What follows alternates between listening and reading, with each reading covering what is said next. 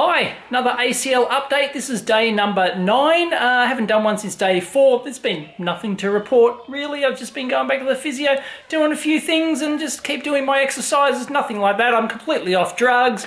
And the physio tells me that my range of motion is as good, and the swelling is in like the top 5% of ACL recoveries or something like that. I've got the same range of motion as in a week as can be expected after 4 weeks of a typical ACL recovery. So, beauty, I'm doing really well. Just want to show you something. Look at this. I think I mentioned in a previous one that the swelling in the knee no, I haven't got the patches off yet, and that I've booked in on Wednesday to see Dr.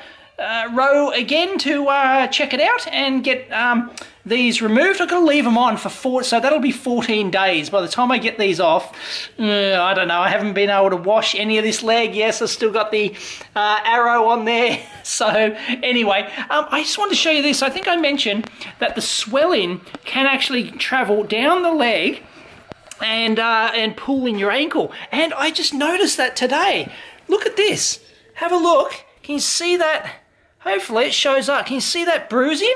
Like it looks like bruising, but it's actually swelling of my ankle. The fluid has pulled down there, and you can hopefully, mate, it's not as bad now as it was sort of middle of today. You can actually see it looks like, you know, it looks bruised and blue in there, and you can certainly kind of feel it, but yeah, it's flowing down the back of the leg there and pulling up in my foot. Look at that. I mean, it's not great. It wouldn't do that, obviously, if you left your foot like completely up. So, you know, like all day, every day, or things like that. But I'm not. I'm back to work. I'm standing at the bench, standing at the whiteboard today, you know, sitting at the table and things like that. Yeah, I'm moving my leg around and trying to keep it straight when possible, like hang it to try and get that hyperflexion in the knee. But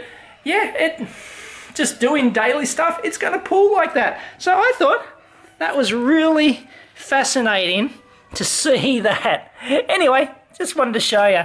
But yeah, I'm doing pretty well. Catch you next time.